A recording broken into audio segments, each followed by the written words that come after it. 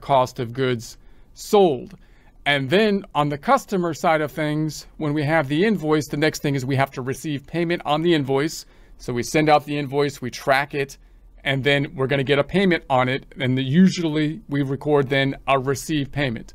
The received payment could be an increase to cash, or you might put it into a clearing account called undeposited funds, which is a whole nother kind of issue. That's not really where our focus is right now, but it might go into the undeposited funds.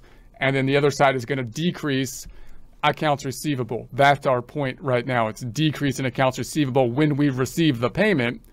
And then, of course, we could record the deposit, which might take it out of undeposited funds and record it into the bank account if we used undeposited funds here, which we might do in the situation where we have multiple deposits that we're going to be combining together that will hit the bank account in one lump sum.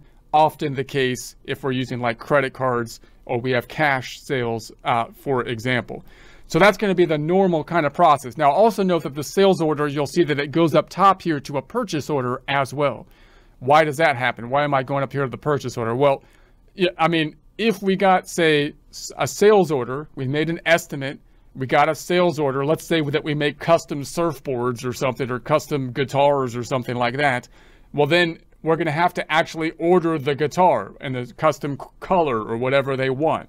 So if we don't have the product on hand, then we're going to have to order it, or we're going to have to make it if it was a job cost system, in which case we might make a purchase order, which would then mean I'm going to use the sales order to create the purchase order to request the inventory from my vendor so I can get the inventory and then turn around and sell it with the invoice. So then I go to the purchase order and then we get the inventory. So the inventory adds another layer of complexity. Now that's going to be the normal process. Now, a couple wrinkles in the normal process. One is that if you use an estimate and you have a job cost system, one in which the job takes a fairly long amount of time. So it's not like you're doing, you're not going to, it's not like you're going to do the job first and then invoice the client because the job is taking an extended period of time. Then you might not be using a normal revenue recognition principle, but a percentage of completion type of thing, meaning you're going to recognize revenue as you start doing the job. If you constructed an entire house or something like that, or had a large project within constructing a house, then you might be appropriate then to recognize revenue, not when the job is done, but as you do the job. So now you have a revenue recognition issue. That's kind of a whole nother type of accounting that is interesting field, good place to specialize in, but that's another kind of wrinkle in the situation. And then the wrinkle that we're really focused in on here is the idea, well, what if I get paid before I do the work? So now I'm going to say I'm still going to recognize the revenue possibly when the work is done, but I'm going to collect some revenue before I do the work because for multiple different reasons, right? One, I might be selling inventory. If I sell inventory and I have a custom inventory that I need to go to my vendor and purchase, you want a custom surfboard or guitar or whatever that has a certain color to it or something, I don't know, then I have to order it from the vendor, and I'm only going to order that custom thing if you're locked into the sale. Well, how do I lock someone into the sale? We collect a down payment. We collect a deposit.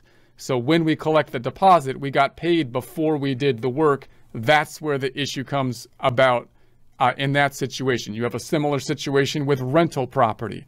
If you rent rental property, you might collect the last month's rent at the beginning as a way of locking people in the event that they kind of left or something like that, in which case, again, you got paid before you actually gave them the property, therefore you didn't earn it, and so you have this kind of this situation. You also might have the security deposit, which works basically the same kind of idea, meaning I'm going to collect a security deposit, which I'm going to give back to you if the property is in order when you leave. Again, you have this money that you haven't really earned in that kind of situation. The other way that this often comes about is that you might be in an industry where you are in a subscription model. So it used to be newspapers, magazines, classic industry, where you get paid before you do the work because they're on a subscription model and you have to give me the money before I start giving you the newspapers or magazines. Nowadays, computer applications, of course, are running this way. So this is quite common if you're in that kind of industry. We have computer applications, someone's going to give you money up front, and then you didn't actually do the work. You're doing the work over the next year if it's a yearly subscription, for example. So these are all areas where we have this situation where instead of me invoicing and then getting paid, what's going to happen is we're going to get paid and then we're going to invoice. So in the deposit situation, if I'm going to get paid the security deposit on the surfboard, the guitar, the rental property, and then I'm going to invoice in the future for the money I already got. But that's reversed, right? So that messes up the normal flow, which messes up my whole tracking process within kind of like the customer center up top. So that's going to be the issue, or you're going to get paid in a subscription model, a year's worth of subscription, and then we're basically going to invoice, or we're going to recognize the revenue on a monthly basis, let's say, right, for the 12 months out of the year after we did the work, after we actually gave someone access to the software or whatever that we are providing. So then, of course, the question is, well, you might have a similar process where someone's going to take a job. We have an estimate, let's say the custom surfboard situation. We're going to say, okay, they want a custom surfboard. Here's how much it would cost. They commit to it. So we're going to create the sales order. But then at the time that we create the sales order, we also are going to receive a payment at that point in time. Now, the old way that we used to do this in QuickBooks is when we receive the payment, I would just record the receive of a payment, and it would record it basically as an increase